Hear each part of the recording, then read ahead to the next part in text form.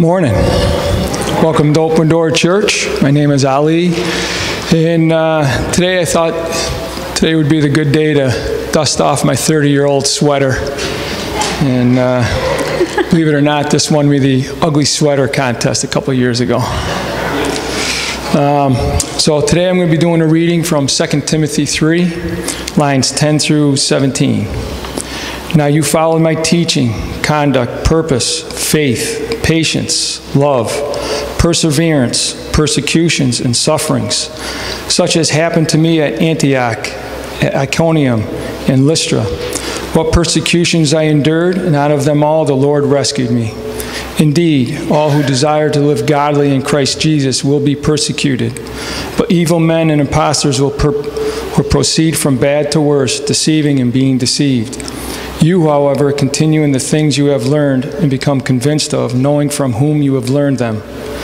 And from the childhood you have known, and the sacred writings which you are able to give you the wisdom that leads to salvation through faith which is in Christ Jesus. All Scripture is inspired by God and profitable for teaching, for reproof, for correction, for training in righteousness, so that the man of God may be adequate, equipped with every good deed. So, as Christians, you know that life is not perfect for all of us.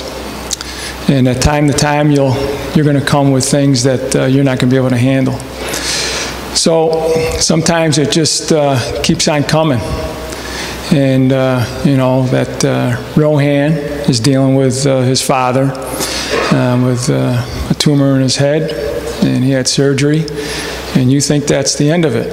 But then his mom comes down with a lump, and they do a biopsy, and it comes back negative, and you're all excited. And then you do another biopsy, and it comes back negative, and you're all excited. And then they tell you, well, we're going to have surgery. There's a possibility there's cancer there. So then you have Mary, who's dealing with Sister Barbara, who has cancer and is going through treatment, and things don't sound so great. But most importantly, that we're all praying for her salvation. And then you have yesterday afternoon, my mom shows up at the store, gets out of the truck, her van rolls back. She, 77 years old, tries to stop it. She gets pinned underneath it. And thank God that, it worked out okay. She's okay. She's at the hospital. She cracked some ribs. So you can look at all those things and see all the negatives.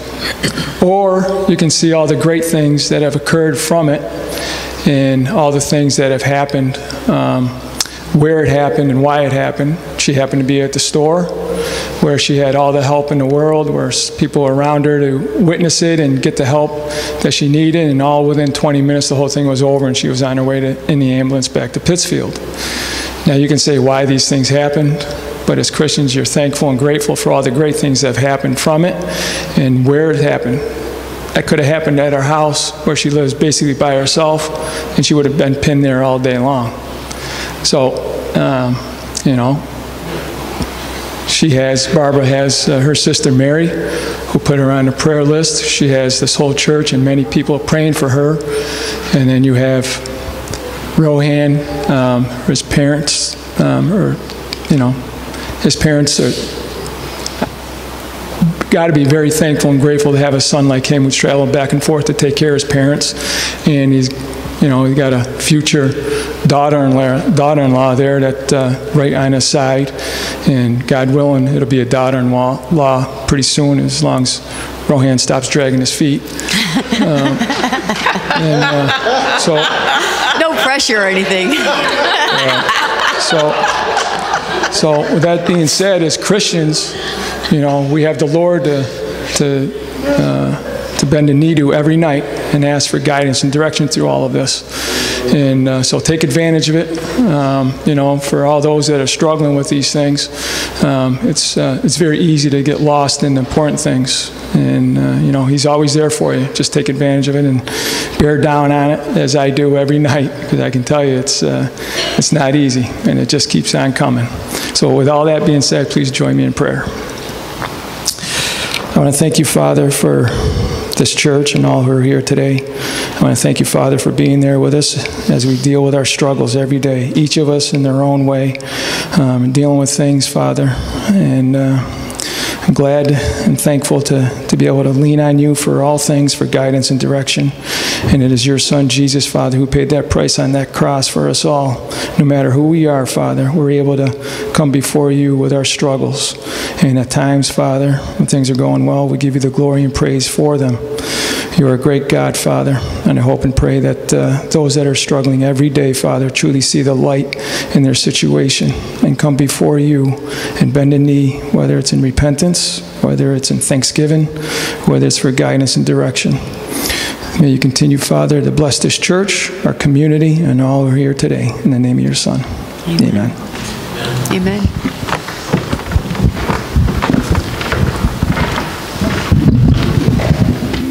I was dead in my transgressions, wandering in sin. I went searching for redemption down a road that had no end. I was walking through the fire. I was living on the run with my flesh lost in desire. I was drowning in the flood. But God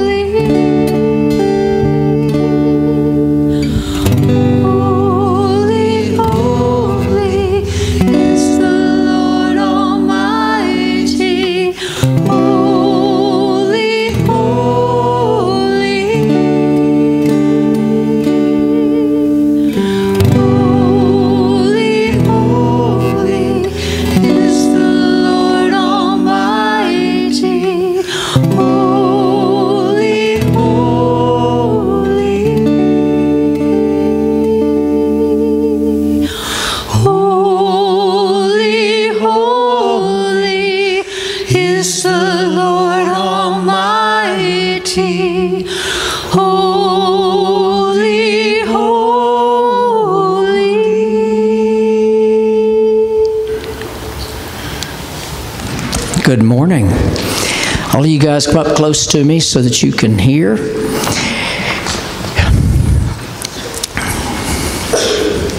You know, your parents have to work. Does anybody know why they work? Why do they work?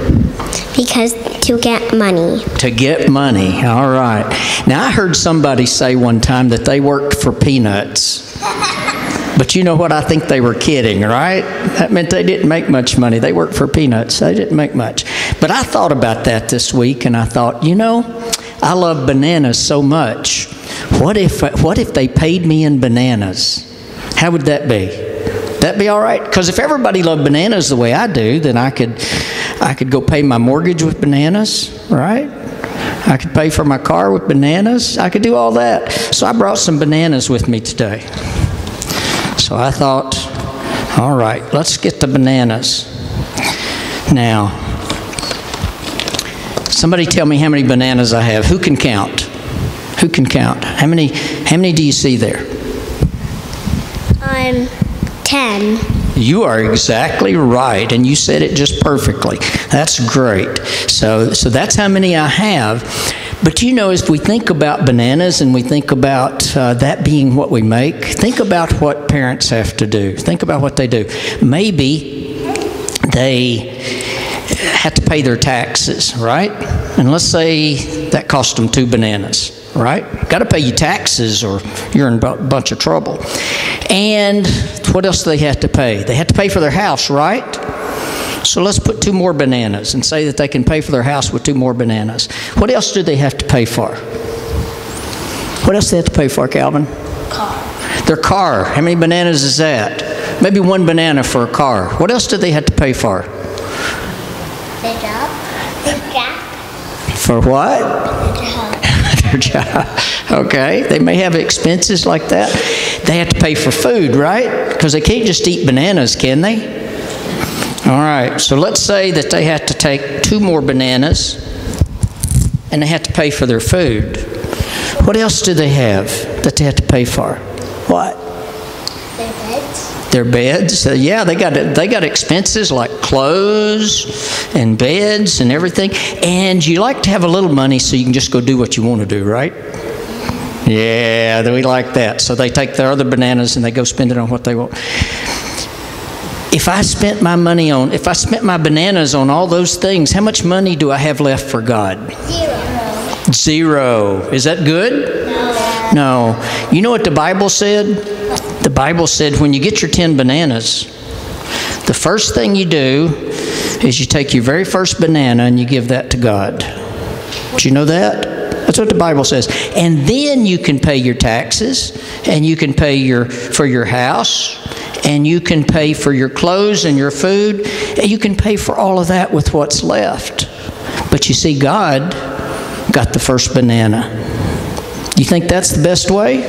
That's what the Bible says. Give him the first banana, and then he says you'll have all the bananas that you need to take care of everything else because he's going to bless you for that. Does that make sense? All right, so always remember, he gets the first banana. All right, let's pray. Father, thank you for the children. Thank you for teaching them here at the church. Thank you for those who are going to be teaching them now. Just pray that you will bless them as they go to their classes, and bless all of us as we learn more about you and what you want for us. For we pray in Jesus' name. Amen. So if you like bananas like I do, these will be back at the fellowship time, okay?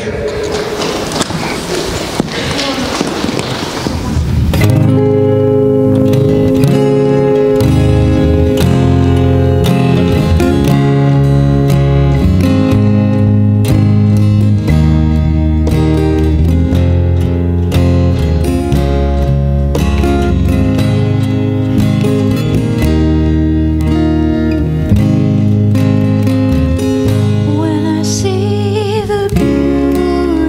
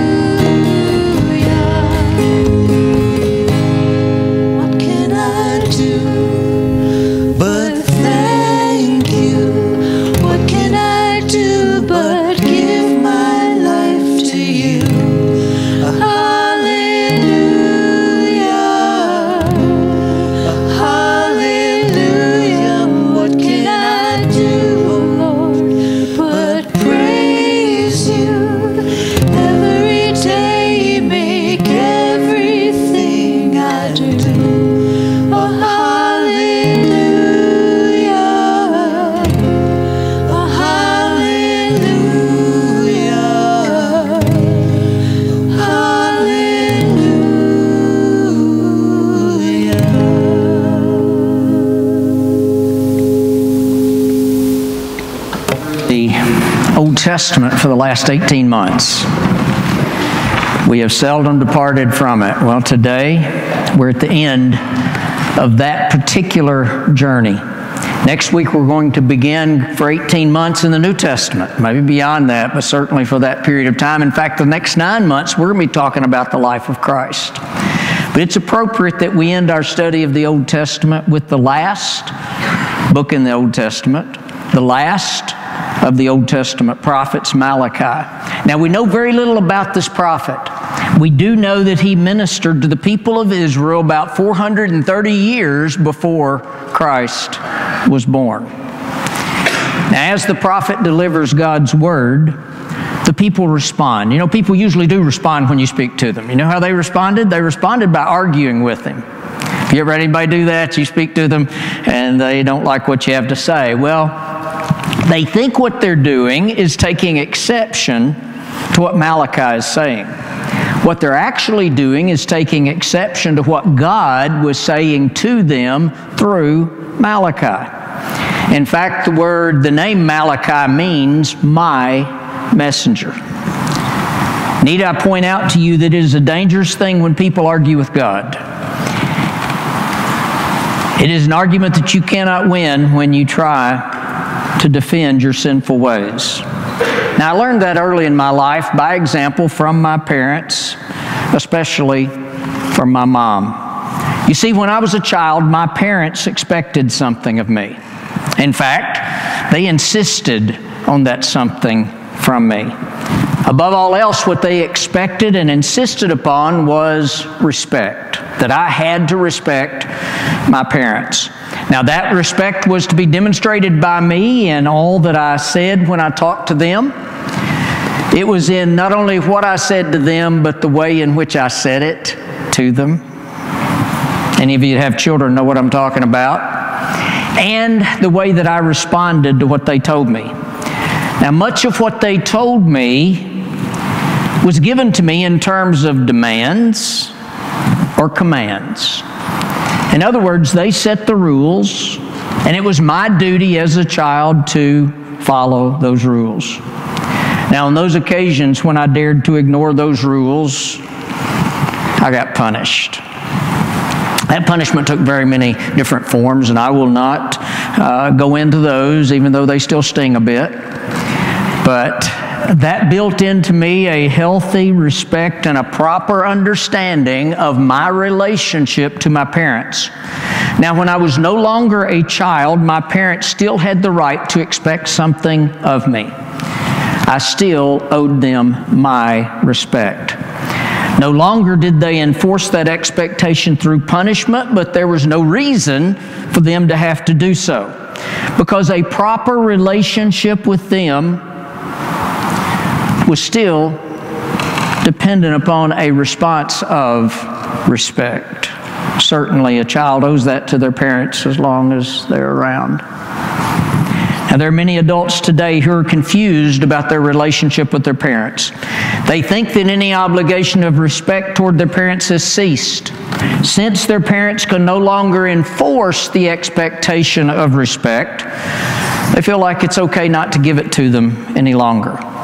The result of that is heartbreak for the parents and the loss of blessings for the son or for the daughter. Now, there should be no time in our lives when our parents are dearer to us than in our maturity. Would you agree with that?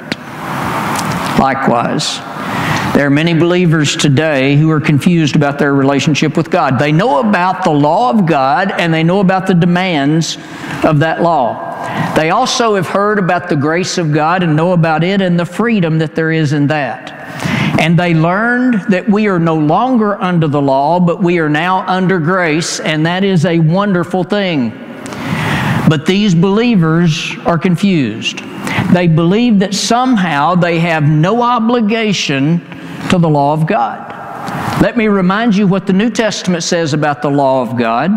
It tells us that it served and serves a very important purpose in our lives in bringing us to Christ. Galatians 3:24 says, "Therefore the law has become our tutor to lead us to Christ."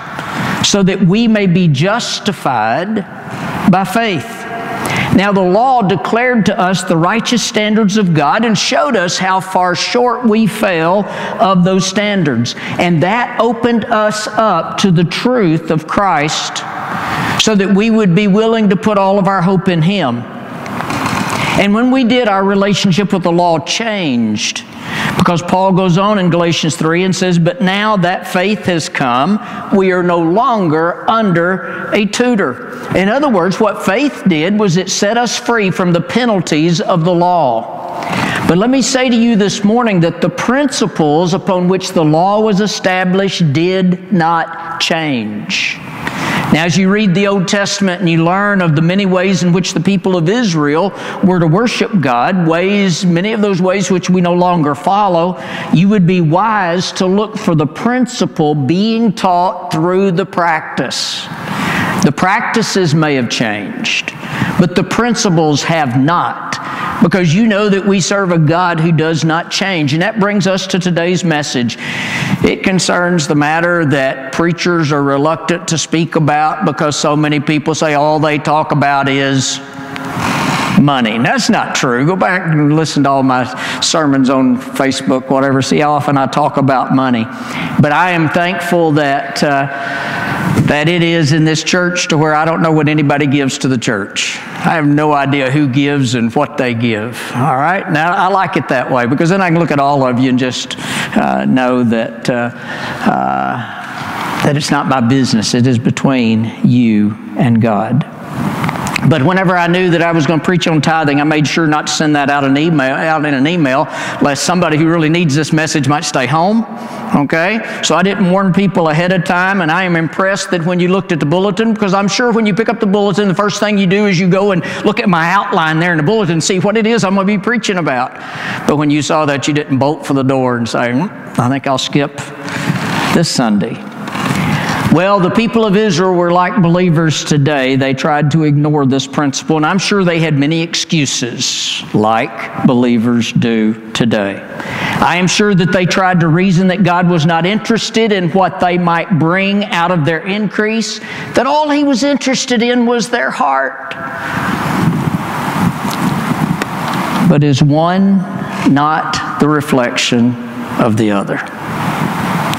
The word tithe literally means a tenth. The people of Israel were to bring 10% of their harvest of crops and the increase in their flocks, those being the measure of their income, to the temple. Now, it was my mother who taught me about tithing. Why did she do that? She did that because she wanted me to obey God.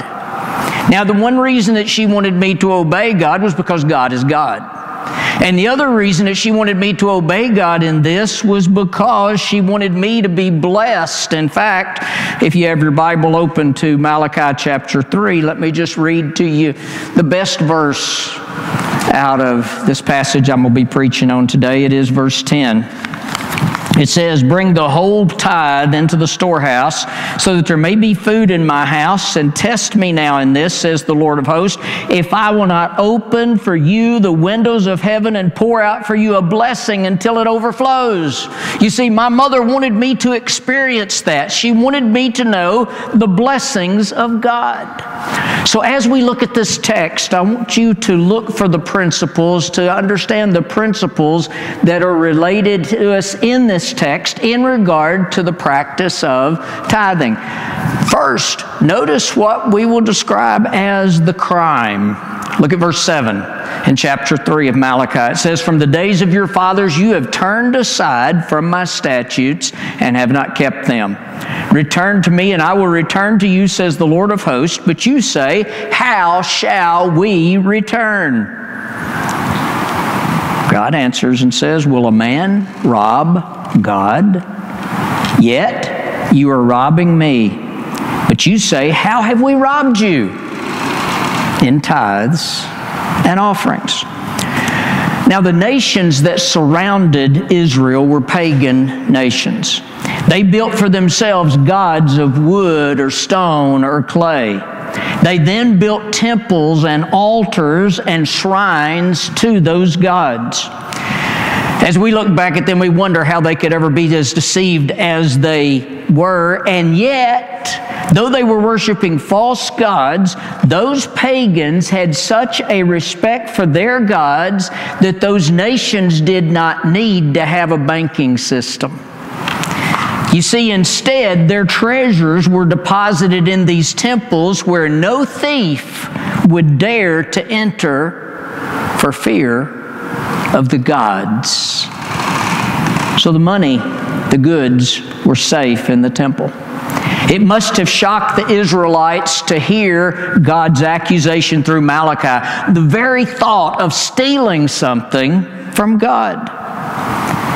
They knew that they had not entered His temple and removed anything, and so they asked the question, "How have we robbed you?" God answers, "In tithes and offerings." In other words, it was not what they had taken from the house of God, but what they had failed to bring to the house of God. Now, tithing did not come about as an expression of obligation to God. It came about as an expression of gratitude to God. 400 years before the law was given to Israel, God led Abraham. He put it in Abraham's heart to give a tithe to Melchizedek, the priest of Jerusalem, out of what he had gained from a particular military effort. 150 years later, Jacob pledged to show his gratitude to God through the giving of a tithe. God, you bless me, I'll give you 10%.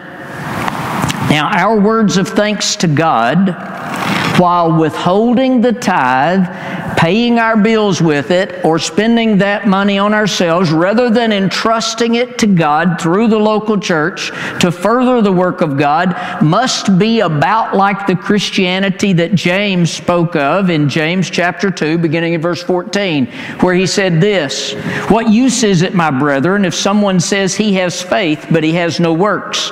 Can that faith save him? If a brother or sister is without clothing and in need of daily food, and one of you says to them, 'Go in peace, be warmed and be filled,' and yet you do not give them what is necessary for their body, what use is that? Even so, faith, if it has no works, is dead, being by itself. And someone may well say, 'You have faith and I have works. Show me your faith without the works, and I will show you my faith by my works.' Is it too much of a stretch to say to you, 'Show me your acknowledgement of God's ownership of all that you have and your faith without your tithing, and I will show you my acknowledgement of God's ownership of all that I have and my faith that He will meet all of my needs through my tithing?' How can we say that we trust God, and yet we do not trust Him in relation to our finances? How can that be?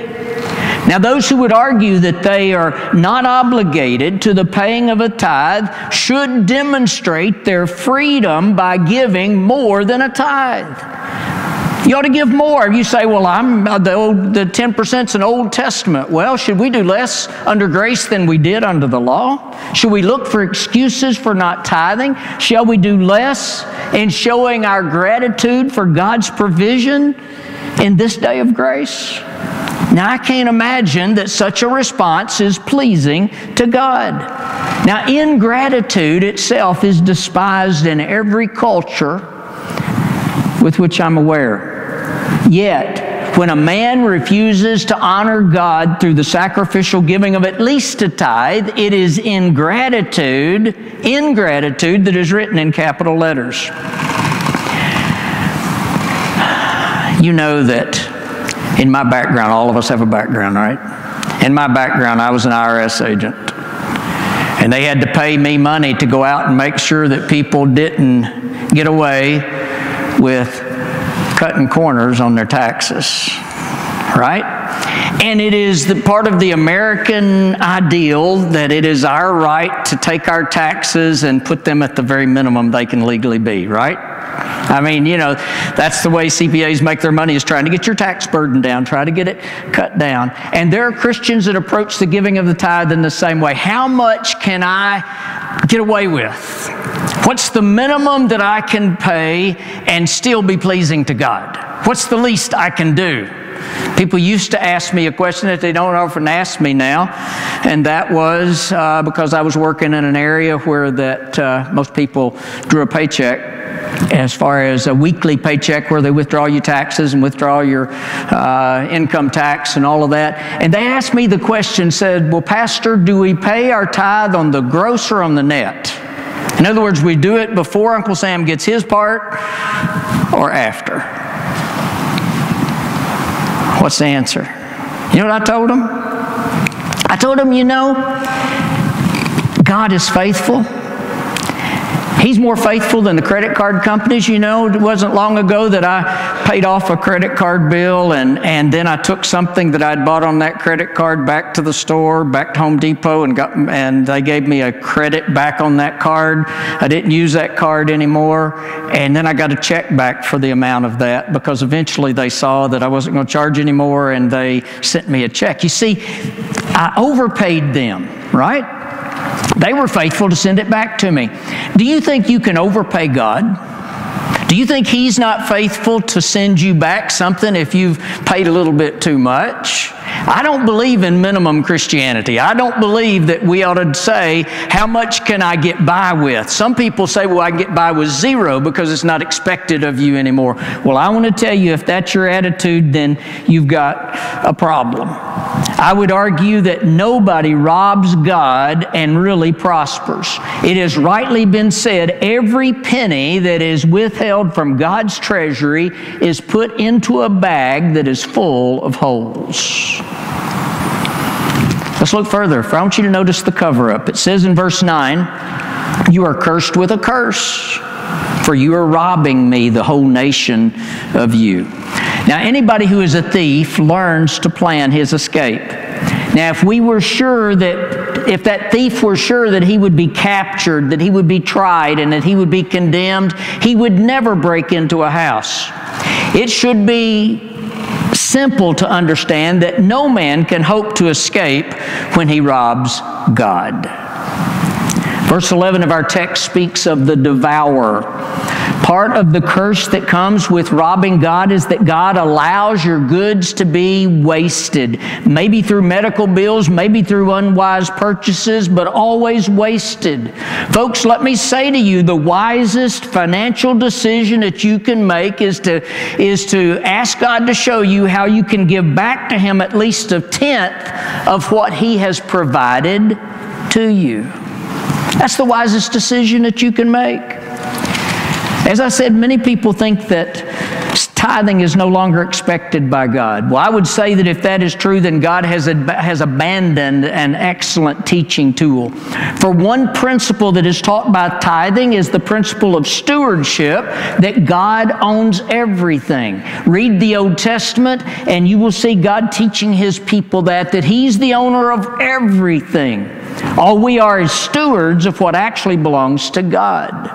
Now, the Israelite acknowledged that principle by giving to God a tenth of all that God blessed him to receive. Giving that tenth acknowledged God's ownership of the whole. A second principle being taught was the principle of the first fruits. The Israelite was not to wait and see what he had left over to give to God, and I'm afraid that's what Christians do today. They come to Sunday and they say, I wish I could give more. Problem? Problem. Because God should be given the first. And these are New Testament truths. What did Jesus tell the Pharisee who very meticulously gave exactly a tenth but omitted mercy and faith? He said this, these are the things you should have done. He's talking about giving the tithe. You should have done this without neglecting the others. So tithing by itself is not enough, but Jesus said it ought to be done. You know that the Apostle Paul calls giving a grace in 8 different passages. It is an outflow of the grace of God in our hearts. Love should lead us to do more than just tithe. Now, those who do not give at least a tithe and yet try to act all spiritual about it, arguing that they live under grace and not under law, you know what they're doing? They're simply covering up for their crime. The challenge. Look again at verse 10.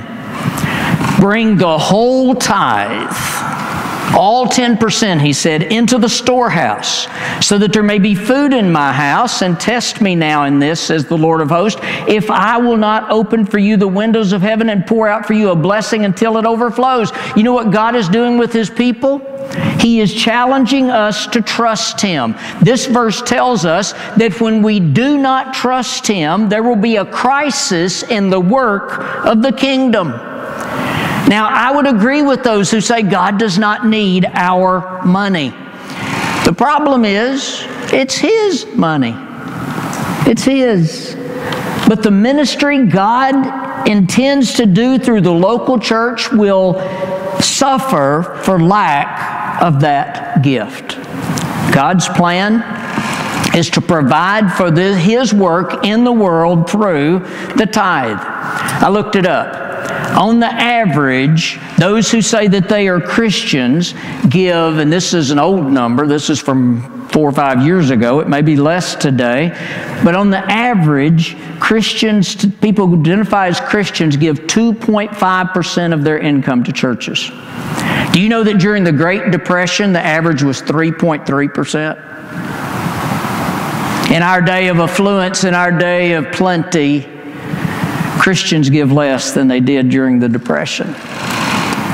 Today, at least 80% of evangelical Christians don't tithe. And because of that, those that we are to reach around the world are starving spiritually. You see, the first thing most churches cut back on when offerings are down, you know what it is? They cut the missions out of the budget. They cut the missions back in the budget.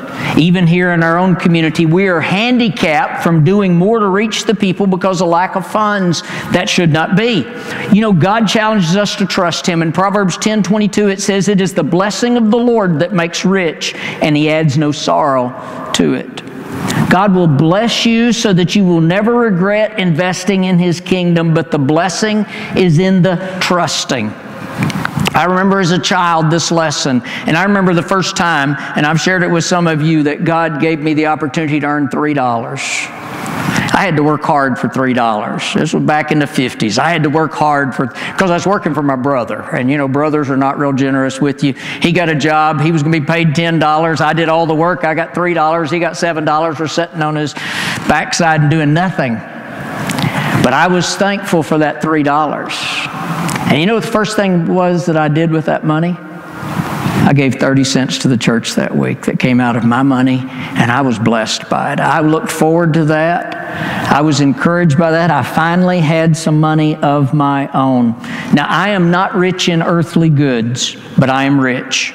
I have learned to trust God for my daily needs, and folks, that is a wealth that comes without sorrow. He tells us in verse 10, bring the whole tithe into the storehouse. Well, I believe in what I call storehouse tithing. That means that the tithe is to be brought to the place where we worship.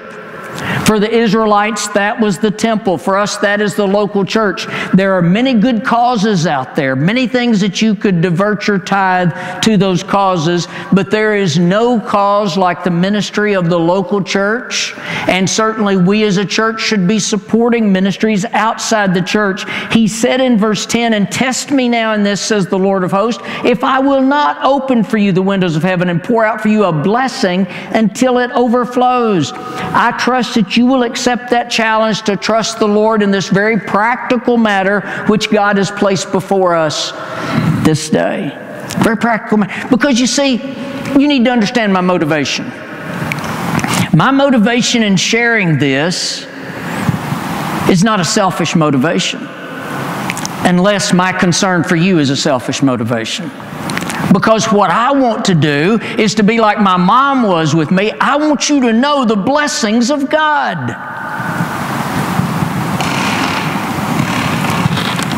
Notice the commitment. Verse 11. Then I will rebuke the devourer for you, so that it will not destroy the fruits of the ground, nor will your vine in the field cast its grapes, says the Lord of hosts. So God's commitment to you is to meet your needs through the blessing of your labor. But notice that there is something even more important than this, which is at stake. Look at verse 12. All the nations will call you blessed, for you shall be a delightful land, says the Lord of hosts. You see, what this is saying to us is that tithing is an opportunity to show the world how much we love the Lord. To show the world how much we love the Lord. It declares a great submission, and it declares a great love for God. The world will not understand it, but they will recognize God's blessing on you because of it. Now, your tithe allows God to use the church to minister to those in need and to support ministries to those who need. It provides funds for the sending of missionaries. It allows us to minister within the community. Without that, what would we do? Now, our witness is in trouble because so many of us will not allow God to have first place in our finances.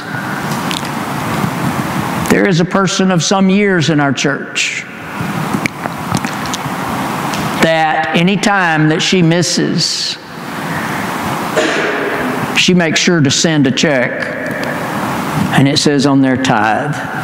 She, like me, learned a long time ago the blessings of God, and every time I see that, I'm humbled and I'm grateful, I'm thankful for that. Our witness is so very important. I would venture a guess and would have little fear of being wrong, even though I don't know what any of you give, that our offerings would at least double if every person who calls this church their church would give the minimum of the tithe. And if our offerings doubled, we could be a greater blessing to the people of our community, and we could have a greater impact on the nations of the world.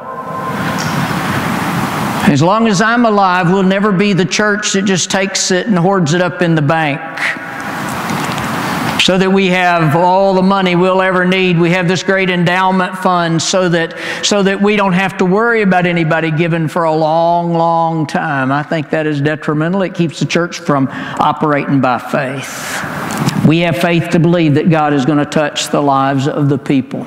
Now, this message that I've just preached to you can make certain people mad. If you're mad at me, don't look to me for an apology. Do not look to me for apology. Rather, I will simply pray that God will do a fresh work in your heart. You see, such a reaction as this, if this has caused your blood to boil a little bit, that's a warning sign that you have heart trouble. All right? And I'm concerned about if you've got heart trouble. This message may have made you sad. You see, God's convicted you of your lack of faith and faithfulness. Know that He will forgive you, just as He promises with any other sin. He will forgive you if you confess your sin to Him, and He will show you how you can obey Him in this matter of your finances. Now, this message may have made you glad. It's made you glad if you know the blessings of tithing. It's made you glad if you've been concerned that we have so many people that don't know that blessing. Let me say to all of you today, faith set us free from the penalties of the law, but the principles upon which the law was established did not change. And those principles which were taught through tithing must still be learned by the believer. And I would encourage you parents, teach your children as my mom taught me. Wouldn't it be great if you gave your kids an allowance for, you give them an allowance because you demand work of them, right? You don't give them an allowance if they sit around and do nothing. If you give them an allowance because they're working, teach them the principle of tithing. Teach them the joy of giving a tenth to the Lord. Those principles need to be learned. And then those blessings that are associated with those principles will still be experienced by the believer. Now, I hope you understood that tithing is a spiritual matter and not just a financial matter. It is a matter of whether you have the faith to trust God in the very practical areas of your life. Well, where do you start? Well, the first place you start with any of this with God is to make sure that you're a child of His. It wouldn't matter if you gave 50% of your income to the Lord if you don't have faith in Christ. If you've not given your life to Him, then your money means very little. 1 First place to start is, do you know that you've trusted the Lord Jesus Christ? Do you know that you've trusted Him? If not, you need to start there. But that's just the start, that's not the finish. God has so much for you to learn, so much for you to apply, so much for you to be aware of in your Christian life. And oh, how He wants to bless you. Oh, how He wants to bless you. Our worship team's going to come and minister to us with music, and I'm going to ask you to just bow and seek God's face for this. It may be that you need to get alone with God right where you are, that you just need to open your heart and mind to Him and say, oh God, help me to understand the truth of this. Help me to understand how this applies to me. Help me to understand what I am to do next in this regard. Help me to know how to give you that first out of my income. And God, I'll trust you to do what only you can do with that and bring the blessings. Will you trust Him today? Will you say to God, I see the principle. I believed those who said it wasn't important, but I see the principle, and I'm going to trust you right now with myself, with my life, with all. Whatever it is that's going on in your life, open that up to Him right now. Bow your heads, close your eyes. As this music is played, I'll be here at the front if you want me to pray with you. If not, pray where you are, or come and kneel here at this empty front row if you want to. And just open your heart to the Lord.